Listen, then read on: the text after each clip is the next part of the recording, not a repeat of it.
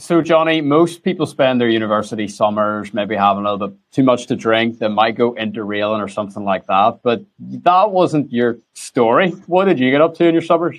So I had this burning desire since I was a small child to work with wildlife. And I spent my university summers, bearing in mind I was studying medieval history and archaeology. I went really wild in the summers. And I spent all my time volunteering and working in these very interesting animal collections, animal sanctuaries, and we're not talking dogs and cats and rabbits. We're talking rhinos, emus, tigers, wolves, 20 cat species, the full works. So I had some pretty interesting experiences. Some, looking back now, some fairly risky experiences. There was not much health and safety in a lot of these places.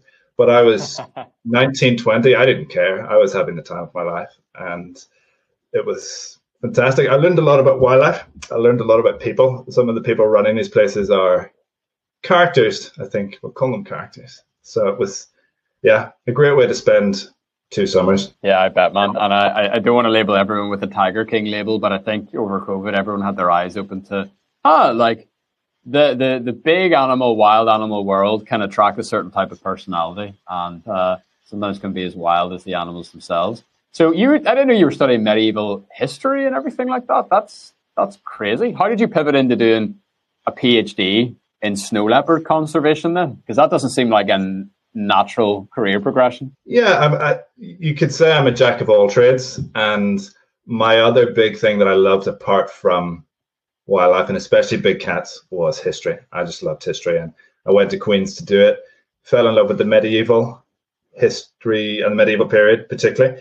And then at postgrad started to transition to sustainability and environmental issues. So I went to business school at Queen's and did business management and sustainability. But I thought my background in the humanities and social sciences would hold me back when it came to work in conservation. But actually, conservation is a social process. If we want to save nature, including snow leopards or Loch Ness, we've got to understand human nature. And so coming to conserve snow leopards or other species with understanding human history and human behavior has actually served me really well. And conservation is trying to get more and more skills like that, because natural science alone doesn't have all the answers, whether it's nature, climate. We need to understand people, because we're part of the problem, but we're also part of the solution. Sure.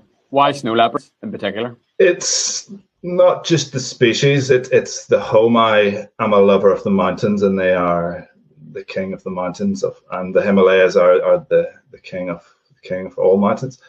It's the place, it's the people, it's the cultures. When I was my final university summer, I went to the Himalaya and I walked and trekked in Nepal, and then I climbed in India with some friends, and I just fell in love with it. So to be able to bring a passion for that part of the world and my passion for big cats, and I focused on rural development and how you solve the thorny conundrum of livestock farmers whose livestock are eaten by snow leopards, and how you work with them to fix that problem.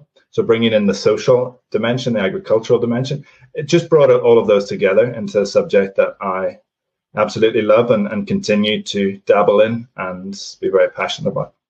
This episode is part of our ongoing series with NI Connections, where we interview an interesting person from Northern Ireland who's living and/or working overseas. Now, who are NI Connections? They are the diaspora department of Invest NI, and their mission is really, really simple. It's to connect the Northern Irish community all around the world. They put together some really incredible resources, including how to move you and your family back home if you have been living overseas, how to move to Northern Ireland for the first time, and even how to move your business or open up a new branch in this wonderful place that we call home. You'll also can find hundreds of interviews and profiles with fascinating people who are proud to call this place home, and you can check out all of these things and sign up for their free email newsletter at niconnections.com. Thanks very much, and I hope you enjoy the rest of today's episode.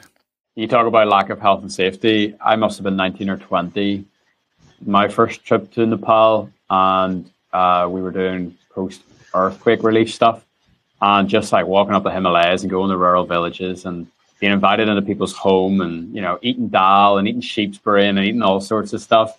Any real standout moments for you with your time up there, in particular in relation to the people? Yeah, I think Lots and lots of dalbat, as the saying goes, dalbat power 24 hour when you're climbing up those mountains. It's why Nepalis are such good mountaineers, maybe the best in the world. All that dalbat and potatoes as well, to be fair.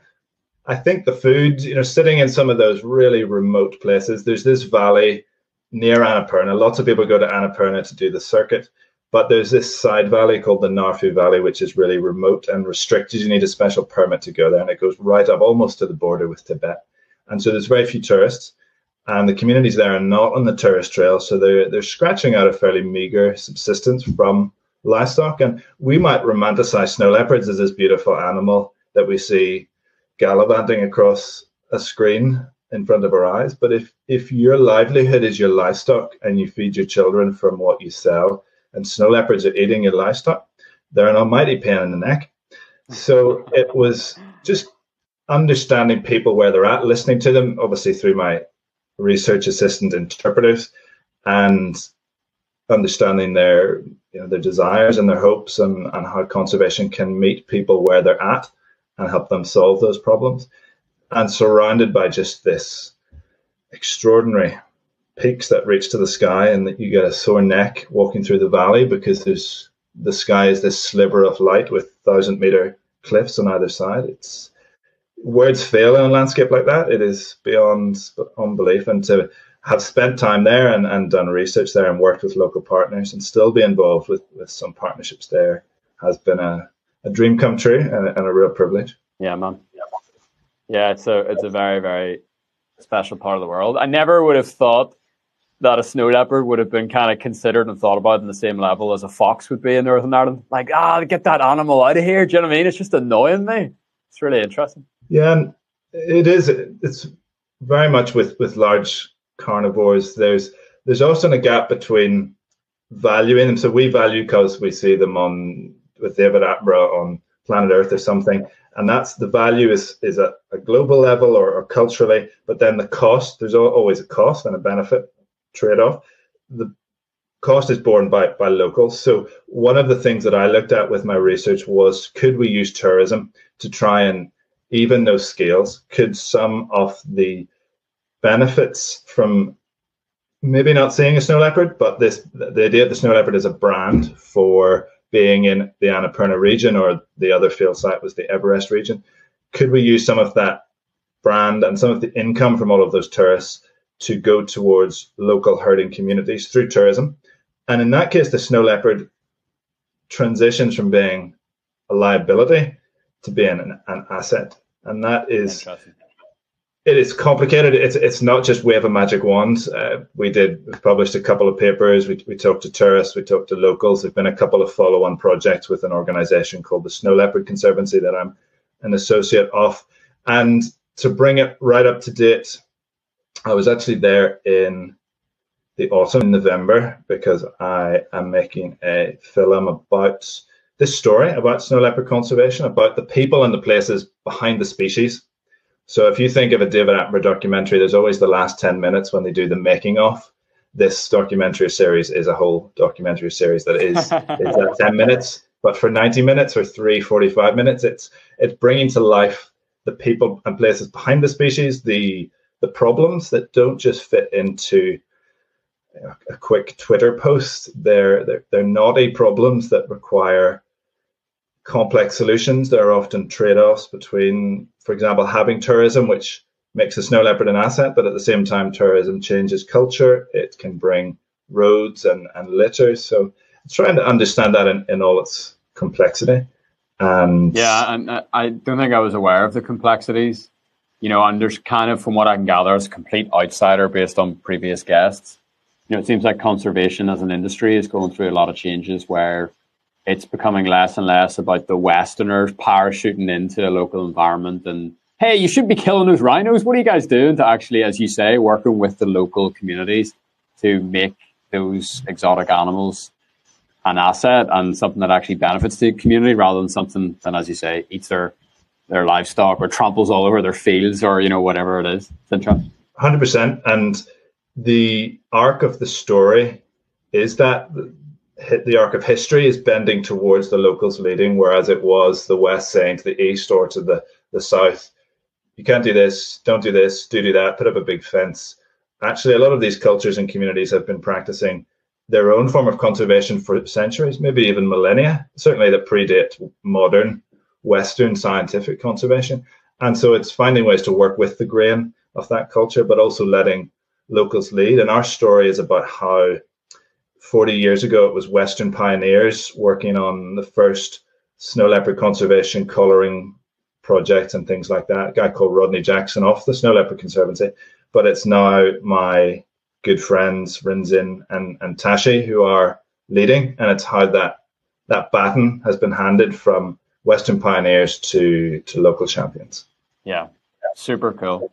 I mean, you have a very interesting origin story. So, you know, it says you grew up between Monaghan and Malawi, which is formidable. So I'd like to talk about that. You also seem to have had like a bit of an adventurous upbringing. Like you were 10 years old, you were cycling from Coleraine to Cork on a tandem bicycle, things like that. So paint a little bit of a picture of the backdrop that you were brought up in that then has kind of propelled you into this very exciting realm of work that we're excited to find out more about.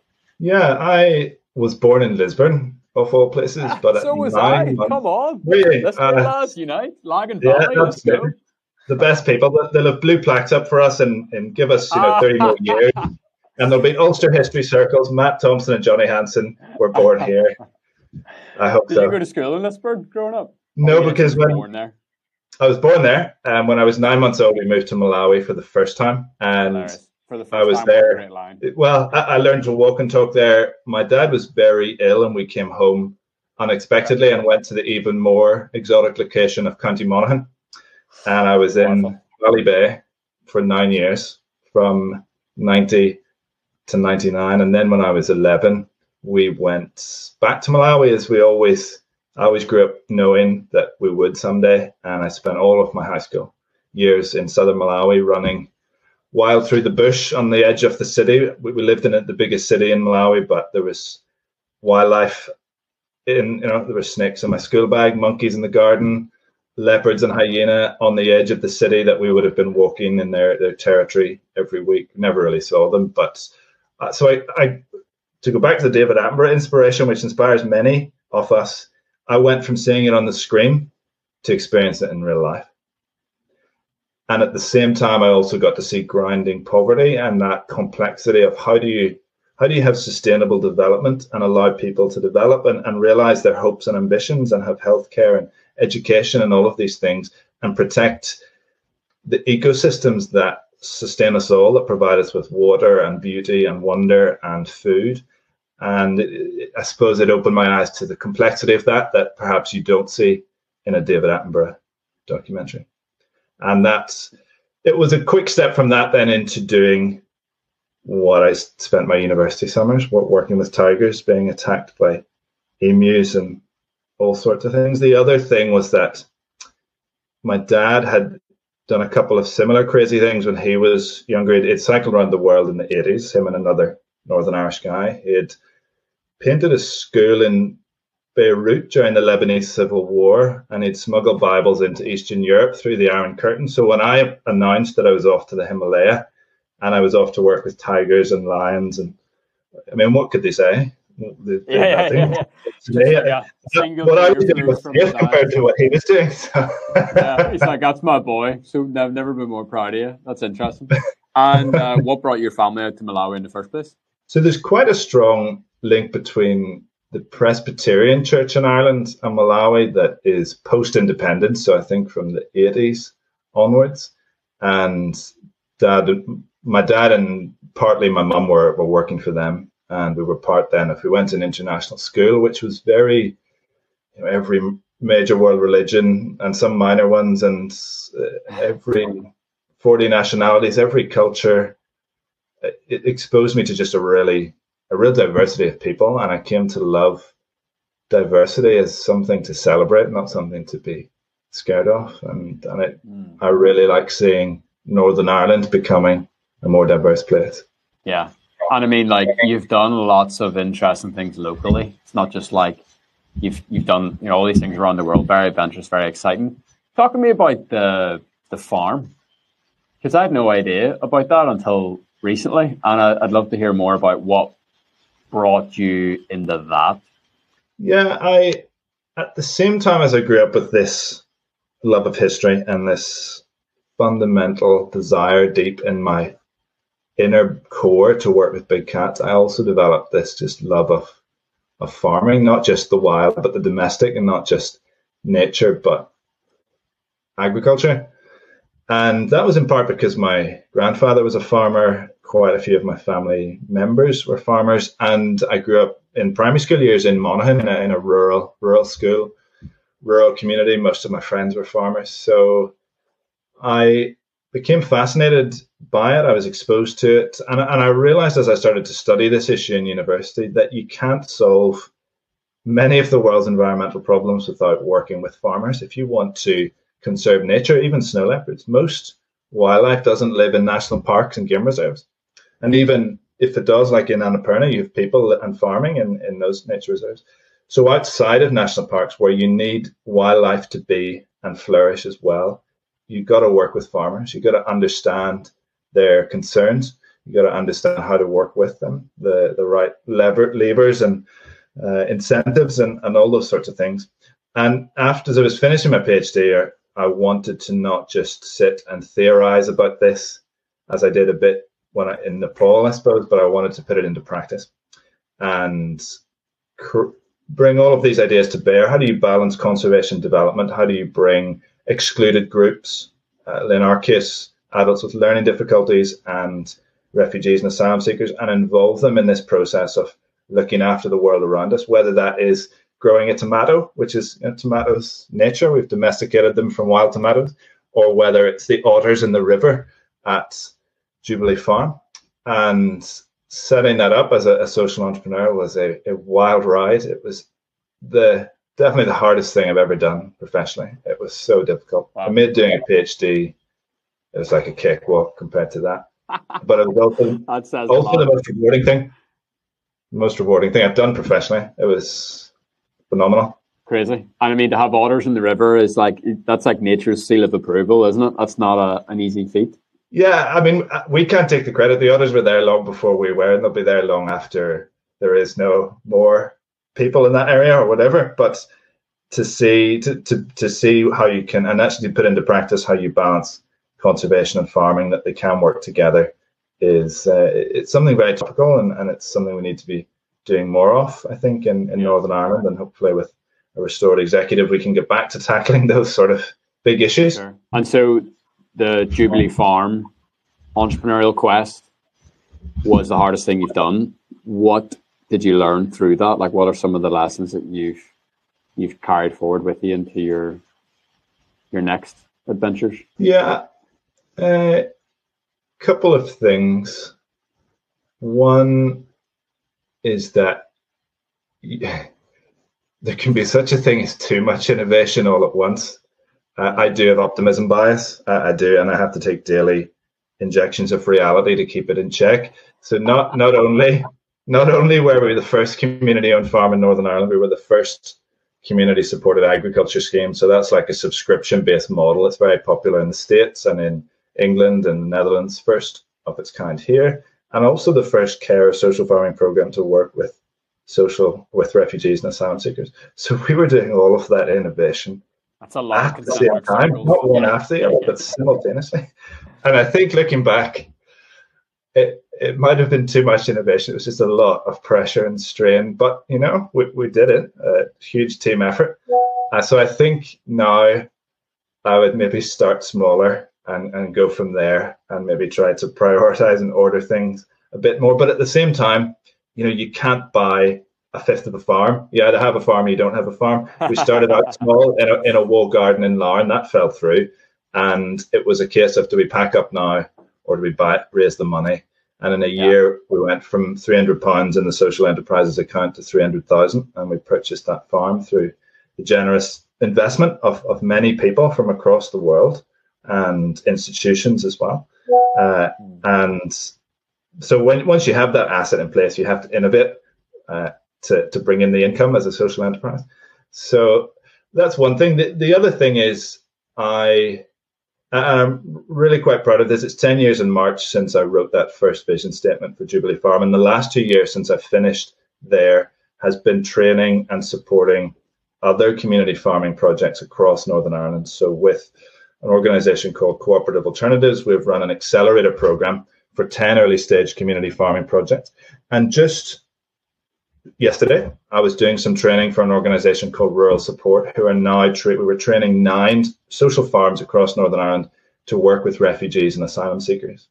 So we always said we were not the only, but the first community-owned farm, so that we wanted to be a catalyst for others. And now, 10 years on from that journey, to see others taking on that mantle, my own passing of the baton, is it's really special to see that come into fruition. It's phenomenal. So you've lived and worked all around the world. You spent a lot of time in and out of Northern Ireland and in and out of the island of Ireland. How is your opinion on home? How is your own identity kind of morphed over the years? And ultimately, why did you decide to, return and dig your roots down here? Because you could have gone anywhere. Culture shock is wee buns to you, I imagine. So you've now settled in Ballymena. You're raising your family here. Why? Yeah, it's a good question. I grew up between not one, not two, but 3 cultures. And growing up in Monaghan in the late 90s was interesting, because as a Protestant in the Republic, we were seen as the Northerners, but also coming up here, I got mild sectarian abuse for being from the South at times, and I really resented sectarianism for that. And then going to Malawi added a whole another degree of complexity of that. And in your teenage years, you struggle with identity. Everybody does. So that's normal, but it was compounded in my case by this question of who am I? And we weren't just in Malawi for 8-9 years. We were back every summer to Monaghan and to family in Ahadui and near the north coast. So there was just this churn within me of who am I? Am I Irish? Am I British? Am I Malawi? And I kind of seesawed between those. And in the end, I was mad into rugby at the time, and I was going to come home to do 6th form here and just play rugby. And I had, Ulster, Ireland, British and Irish Lions all planned out. And something just changed in me then. I decided to stay in Malawi for 6th form. And in my 6th form years, I think I decided that I didn't have to choose any of those identities, but I chose all of them. And that made me an Afro-Anglo-Irish man. And I'm still an Afro-Anglo-Irish man. I always will be. And put that on your LinkedIn. I've built my life on that. My life is enriched by the legacy of not 1, not 2, but 3 great countries. And I live in Northern Ireland. My wife is Northern Irish. My kids are Northern Irish. A part of me is Northern Irish, but a part of me will always be in Monaghan and always be in Malawi as well. So I feel very fortunate to have had that diversity of experience. And I'm also grateful to put down roots here in Northern Ireland as well. And what is it about home that push you guys over the edge to be like, yeah, actually, this is where we're gonna be? I think home is where the heart is, and my heart is my family. So wherever they are, that home is people to me rather than a particular place. I could make my home anywhere, and there is.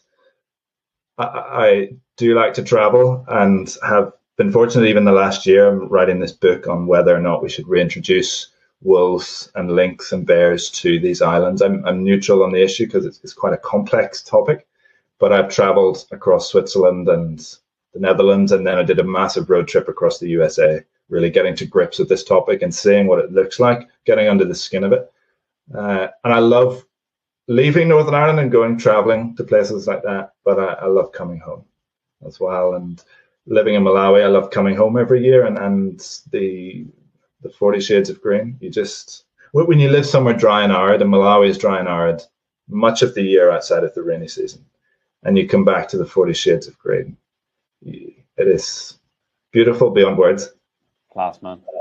Tell us about what's next for you. You've got lots of exciting things coming up even in the next few months. And so, please plug and promote and celebrate everything that you're doing, because we'd love to find out more. Sure. So my TEDx talk, which was done at Queen's. There was a TEDx QUB just on the 6th of December. And I did a talk at that called Coexisting with Carnivores, the Reintroduction Debate. And if you're interested in my book on the topic, which is out February 2025, this is a 10-minute teaser of what the book is going to be looking at. And I'm hoping, trailer. pretty much it, with me also wearing some hats, 5 different hats. So if you're interested in that, it's 10 minutes introduction to this topic, which is pretty complex, but also fascinating that some of us, we absolutely love this idea of bringing lynx and wolves back, and others can't think of anything worse and say, well, we got rid of these animals for a reason. So because I am a snow leopard conservationist and have kept livestock and farmed them, I speak fluent farmer, I speak fluent conservationist. This is my attempt to translate between those two camps, but also for the average person, that this is what this topic entails. These are the challenges and the risks. So hopefully we can get that in the show notes. I just added it there now to the show notes. So if you're listening or watching, please just click that whenever you want to take a look at it. Super. That's great. Yeah, absolutely. Watch and share widely. The other thing on that theme, and asking in relation to this topic, can we learn from Nepal? Because we were talking about how conservation was often the West telling the East what to do. Well, can we learn from places like Nepal about living with these animals? And that short Northern Ireland Screen funded taster tape is premiering at the Northern Ireland Science Festival on the 24th of February at the Ulster Museum. The link to get tickets should be in the show notes as well. And just added it there now. Happy days. You're on fire. It's going to be, just to manage expectations, it's a prototype really of, we will use this story to hopefully get more funding and make something longer. But it's a short whirlwind through our adventures in Nepal back in November. My 2 Nepali colleagues, the stars of the show. I'm just there as a supporting role. But I'll also be joined by some guests, Nisha Tandon from Arts Ecta and also Mark Emerson from Queen's, to ask, what does this story mean for Northern Ireland today? And also, because I do live shows which are not death by PowerPoint, there will be some stunts, some audience participation. It's suitable for late primary school upwards. So it's an event that all the family can come to. So get your tickets before they disappear. Love it, mate. Final question. It's not usually where we end, but I think it would be fun to end here, given what we've talked about today. If you could take anyone from Northern Ireland out for a pint or a coffee or a glass of wine or whatever it is you like to drink, who would you take? Where would you take them? Why? What would you talk about? So I would take St. Patrick. I'm not sure if St. Patrick was a drinking man. It probably was, but who knows? I would have taken him to Slemish, which is just outside my current home of Ballymena, and where he obviously spent a bit of time. History and legend alike tell us. And I'd be interested in talking to him about a couple of things. I mean, it's interesting in this very febrile environment of immigration that if you think of the 4 patron saints of the 4 parts of Britain and Ireland, St. George was not English, St. Andrew was not Scottish, and St. Patrick was not Irish. Only St. David was Welsh. St. Patrick was from what is now Wales. He was a Roman citizen at the end of the Roman Empire in Britain. So I'd be interested in his take on this complex ethno-religious nationalism that has dominated our politics for so long, what he thinks of it, because he is an icon of Ireland, grew up in an environment that was very diverse and all these different ethnic groups. And I'd be interested in his take on the Northern Irish Assembly and Stormont and the state we're in at the moment. The other thing is, back in the 5th century, we still had wolves running around, and he was obviously a farmer on Slemish for a while. So I'd be interested on getting a snapshot of his thoughts on how he managed that, what was running around, whether lynx, there's a big question mark about whether we've ever had lynx, not the deodorant, but the medium-sized cat with tufty ears, whether we've had those in Ireland or whether we haven't. There's a big debate. So I'd be interested in asking him, did you see any when you were herding those pigs in Slemish? I think it'd be a really interesting guy to talk to. And do you think he drove snakes out of Ireland? Like, any insight into that? I'm not too sure, but in terms of a story to finish with, let me finish with my snake story, which is even better than the St. Patrick one. I just arrived in Malawi. Just arrived in Malawi. Maybe a second week at school, so this was September 1999. I was 11. And I we were staying in rented accommodation. Our house wasn't ready. I got my black satchel out to put my lunch in one morning before going to school. And I saw this thing in my bag. And three thoughts went through my head in very quick succession. One, that's my brother's rubber snake. Two, my brother's rubber snake is not black. And three, that rubber snake's moving. And I said to my mother, there's a snake in my school bag. And she said, aye, right. I said, no, trust me, there's a snake in my school bag. You've been watching too much Toy Story. There's a snake in my boot. All right. Too much Deadly 60 or whatever it was back in those days. So I just closed the satchel very gently and I lifted it and I took it outside and I put the bag on its side, give it a tap with my foot. And this fairly substantial black snake came shooting out of it and ran for its life. Never saw it again. But what that means is this was in our house. Either the snake came into the house during the night and crawled into my sleep, into the satchel, or the satchel had been sitting in the sun at school when we were doing sport the previous afternoon. The other possibility is it crawled into the bag then, and I carried it home. Either way, it was a wild experience that said, this is Africa. You're not in Monaghan anymore. Well, there you go. There's a big advert for living in Northern Ireland at the end of that. If you don't want your school kids to have snakes in their backpacks, live in Ballymena. Absolutely. The wildlife, there's no wildlife you need to be worried about. Maybe it's just the people you have to watch out for, but they're okay too. They're okay. Wow. Jonny, man, thank you so much for your time today. I really appreciate it. Thanks, Matt. Thanks for having me. Absolute pleasure. Amazing stuff. Just want to give one final thanks to NI Connections for making today's episode possible. You can sign up for their free email newsletter at niconnections.com, where you'll get straight to your inbox interesting stories from people who are from this place but are living and working overseas. You'll also get some really interesting insider information about best practices of how to move back home or how to start a business here and all this other really interesting stuff. niconnections.com is the place to do that. And we're so grateful that we're able to keep this series going thanks to NI Connections support. Have a great rest of your day. And thank you so much for checking out the podcast. Cheers.